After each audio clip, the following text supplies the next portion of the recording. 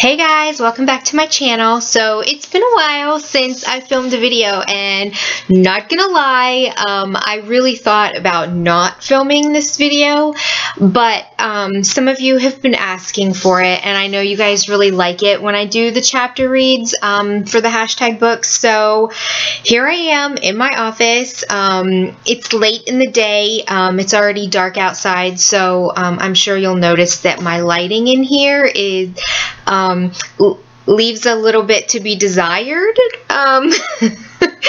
because basically it sucks, okay? I usually have all natural lighting. I have all the windows open and things like that, but because it's dark, I can't do that. So I kind of rigged up my own little lighting because I am no YouTube guru and I don't have any fancy lighting. So I did the best I could for you guys. So you'll just have to bear with me with the glare on the poster behind me and the shadows behind me and all that. So sorry for the crappy filming, but I figured I had my hair done, I had makeup on my face, and I was like, I'm just gonna knock it out.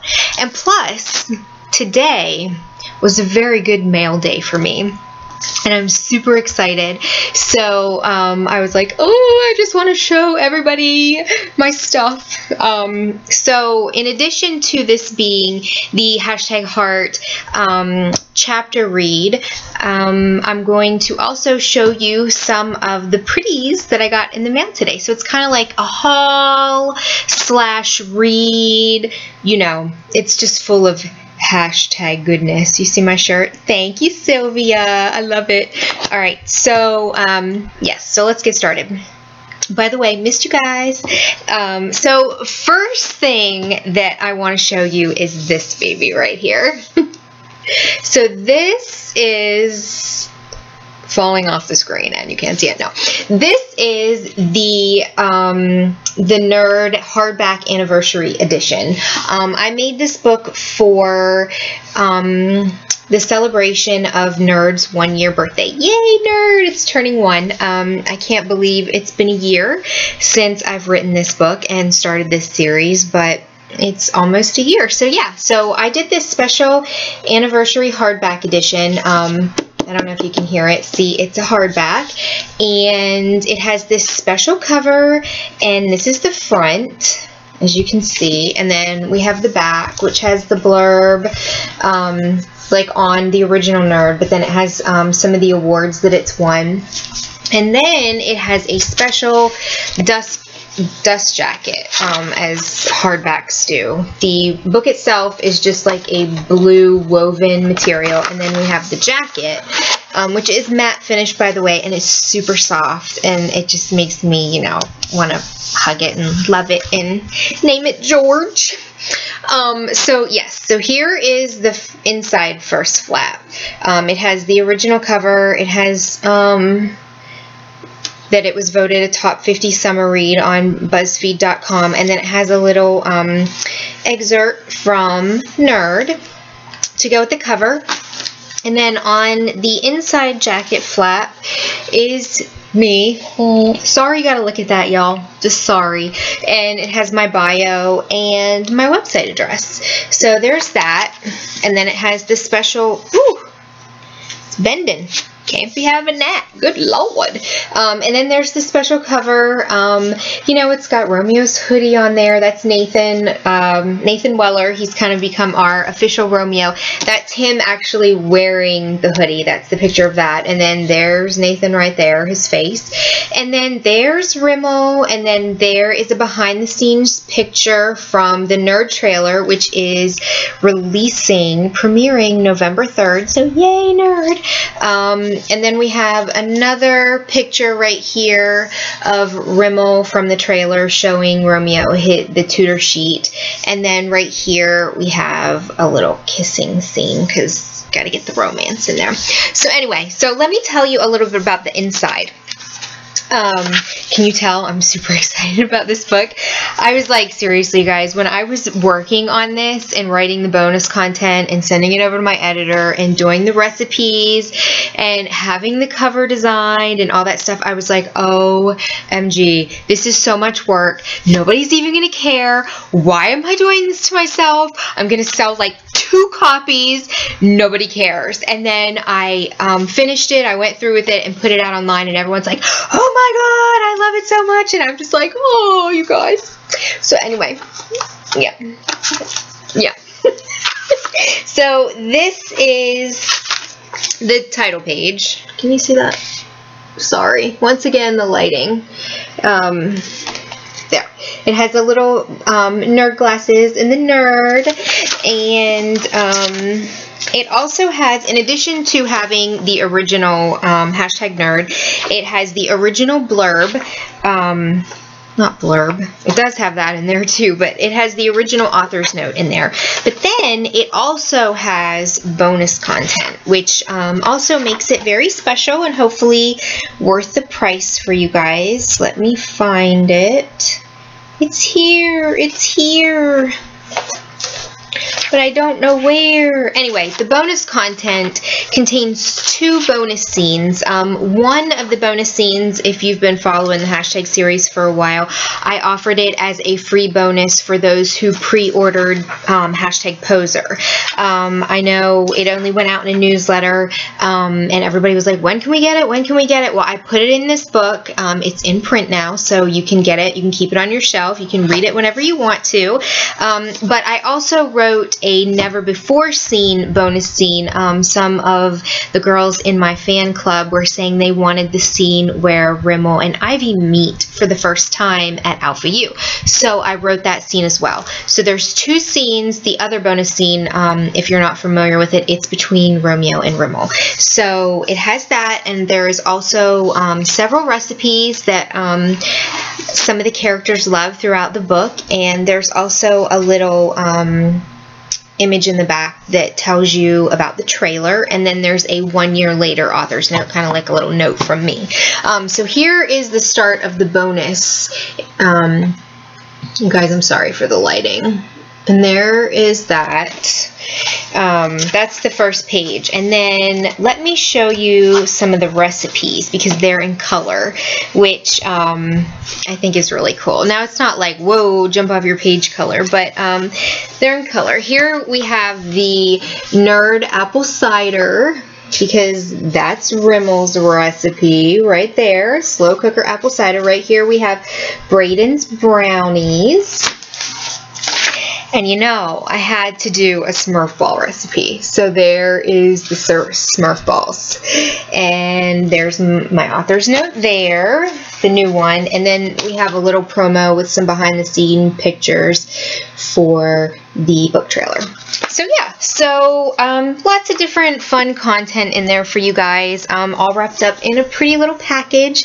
So hopefully you will enjoy this if you are able to get it. Bring it to signings. I will be happy to sign it for you. You can mail it to me. I'll sign it for you that way as well. It will be on Amazon and Barnes & Noble very soon online to purchase, and I will put the purchase links online as soon as it's live. So yeah, so that's the anniversary edition. I also today got 2 new bookmarks. This one I designed myself. Can you see that? It goes with the hardback.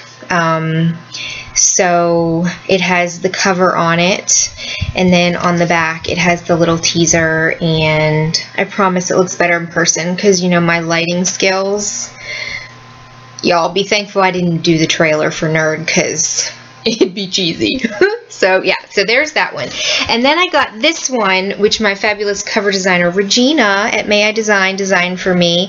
It has the cover on it of #heart, and it's basically like a little wedding invitation. It says, Romeo and Rimmel kick off their life, game time 4 p.m, wear the stadium. And then on the back it has the big lover's gonna love in the heart. So that's cool.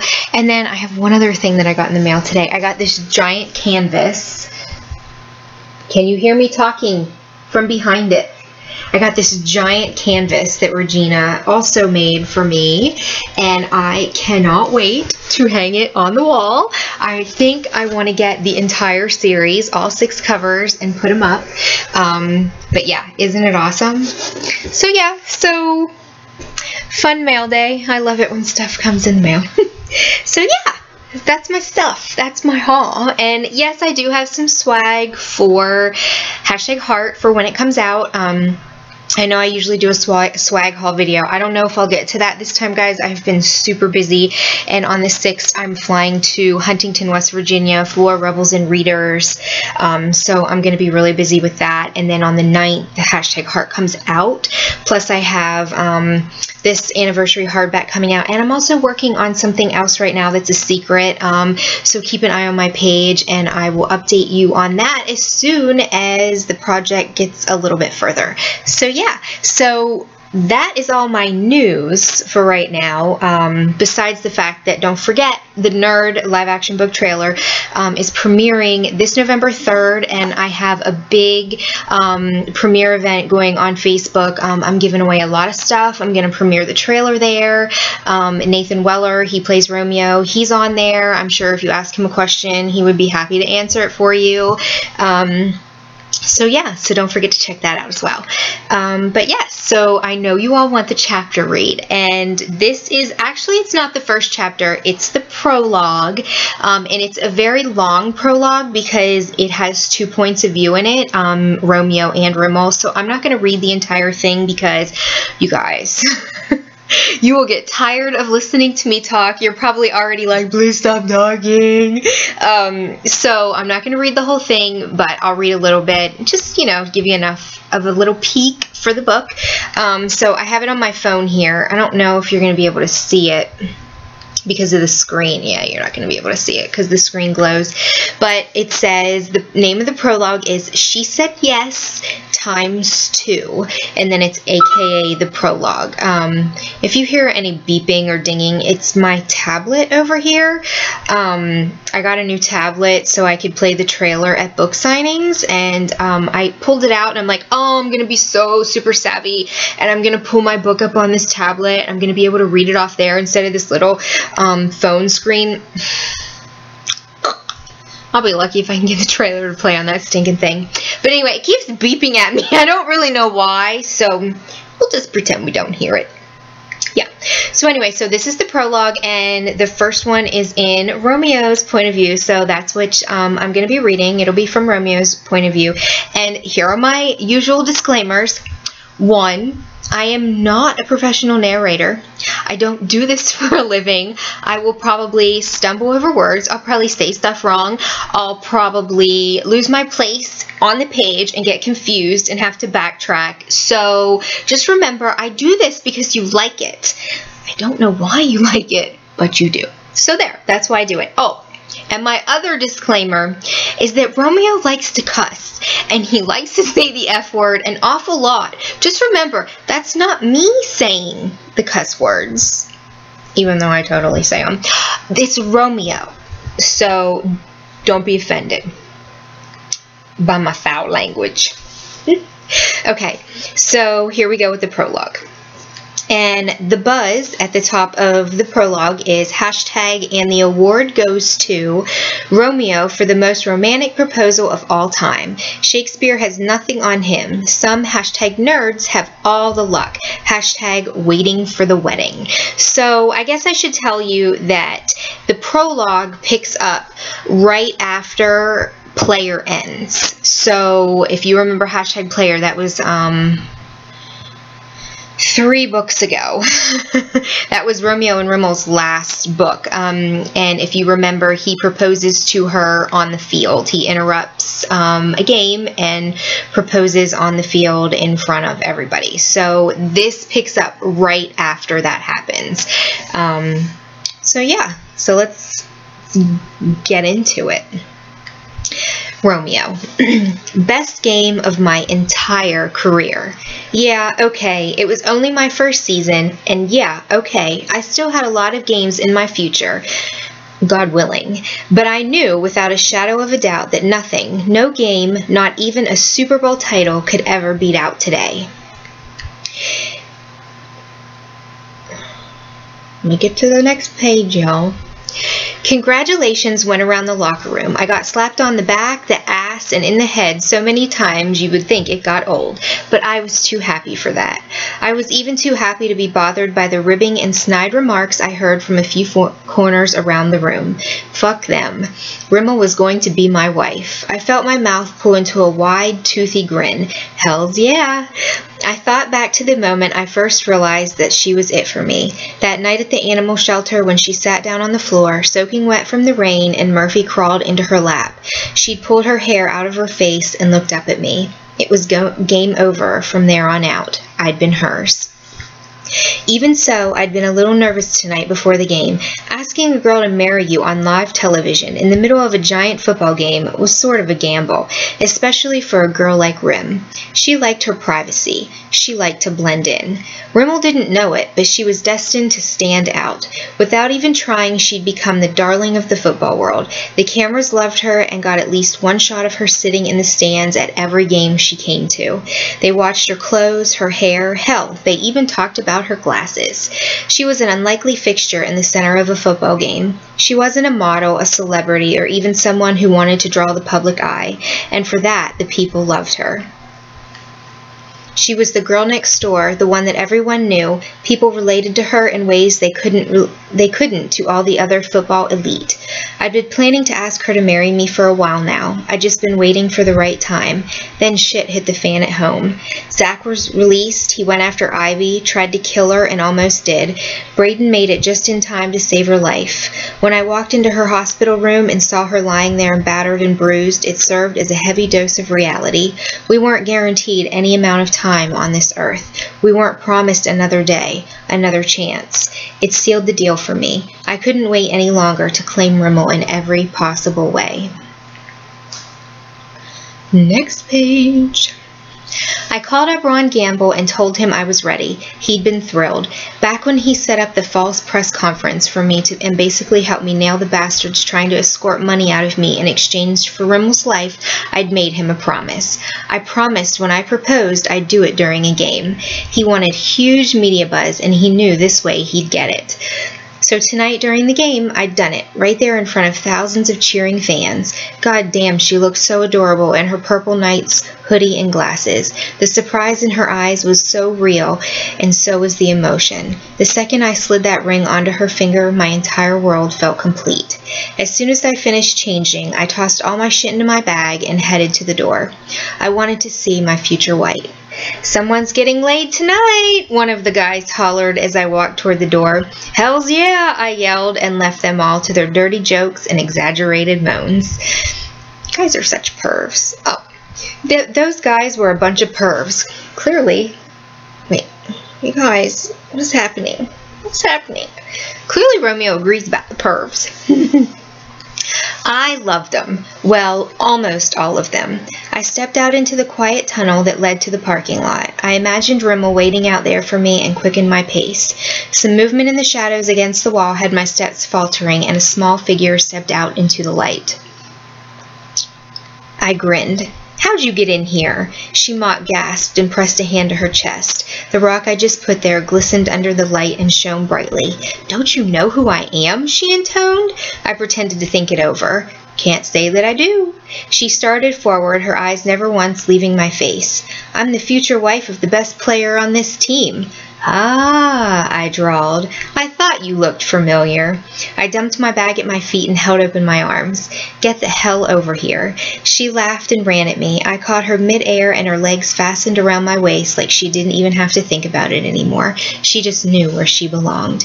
"Mrs. Anderson," I growled. "Not yet," she sang. My hair. Oh. I'm having hair problems. You guys, what the heck? Blinding me. I can't see. See?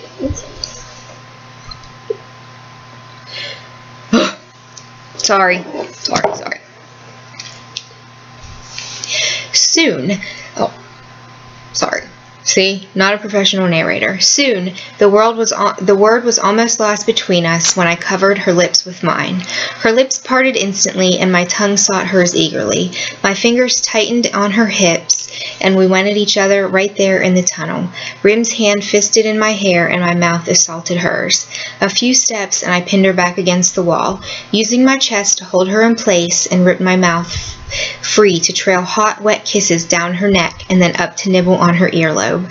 Her core rocked against my waist, and she groaned with need. Impatient, her hand went between us and started traveling low, but she couldn't reach the part of me she wanted most. The distressed sound that ripped from her throat made me laugh. I stepped back just enough so she could slide down my body.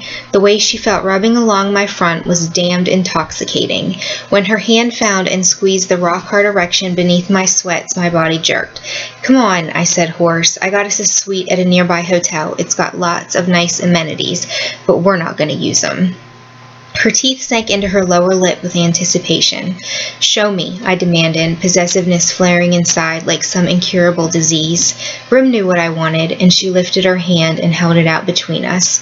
The engagement ring took over her small hand. I'd gotten as big a diamond as I dared, knowing if I went too big she'd refuse to wear it. Hell, I knew the 3-carat ring I'd gotten was probably more than she would have wanted, but I didn't care. That ring represented so much to me. It represented my love for her. It represented me. It represented what we were to each other. And yes, I admit, it was also a large warning to any guy who ever dared to look at her.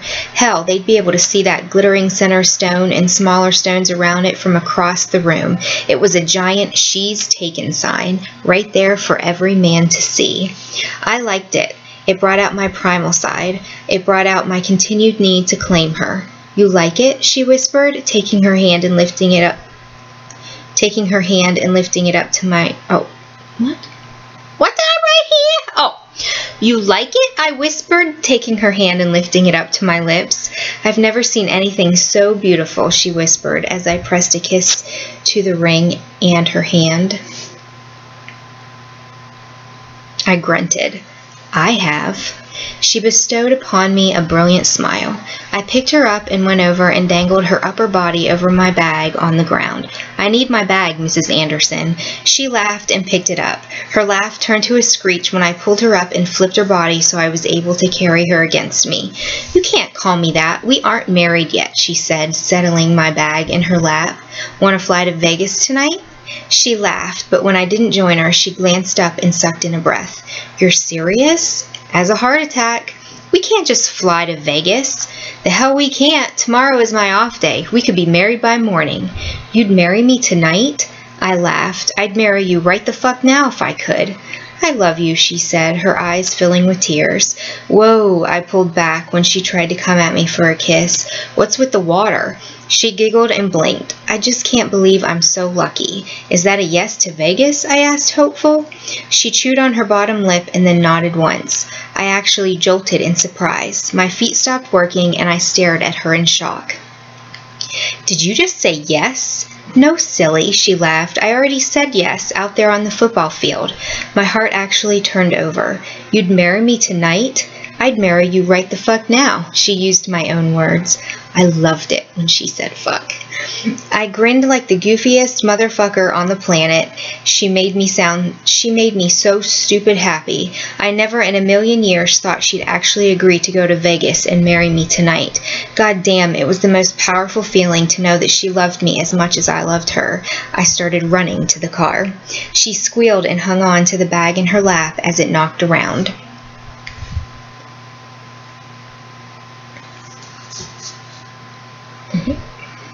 Outside, there were a gaggle of reporters all hanging around just waiting for us to come out.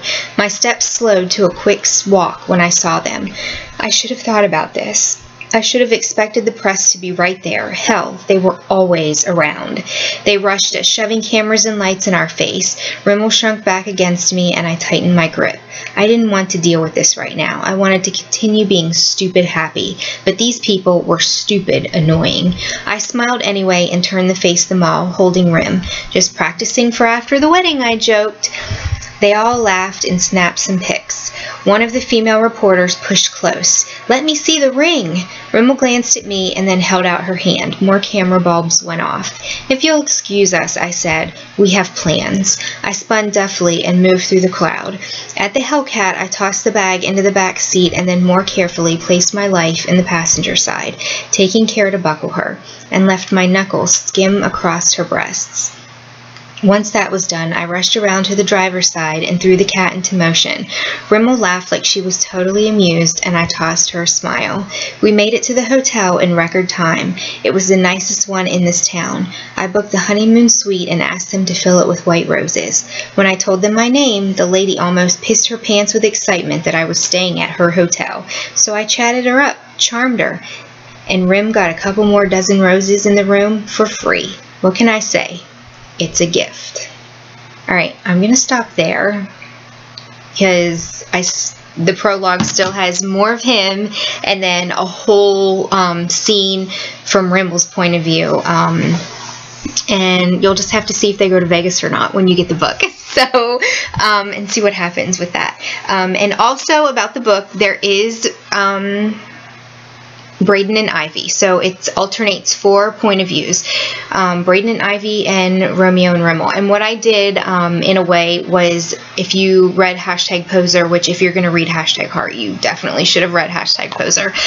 If you remember, I broke it up into 3 parts with Zach in the middle. What I did here was I also broke it up into 3 parts. There's the prologue, 3 parts, and then there's the epilogue. The 3 parts also kind of alternate between Romeo and Rimmel and then Braden and Ivy, because I didn't want to have all 4 going at the same time, because that like totally made my brain mushy. I was like sitting at the computer like, oh my god, there's 4 of them. And I wanted it to kind of make sense, and I want it to be a clean read, so hopefully that will be a little bit easier to read since it is so many point of views.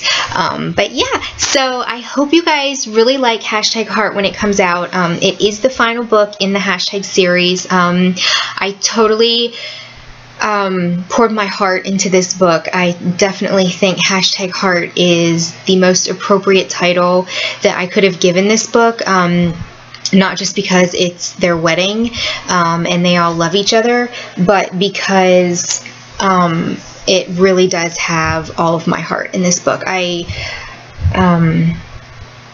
love this series so much, you guys, and I know you love it too, and I just want to thank you so much for all the support that you've given it, and for the love that you've shown the characters. And it's like we're all family, and you guys have made them family, and they just feel real to me, and I know they feel real to a lot of you guys. So thank you so much, and I'm gonna stop talking because if I keep talking I'm probably gonna start crying. So thank you so much, and I hope you enjoyed this video. I'm sorry that it's super long, but I hope you liked it, and enjoy #Heart, and thank you so much for all your support. I'll talk to you later, guys.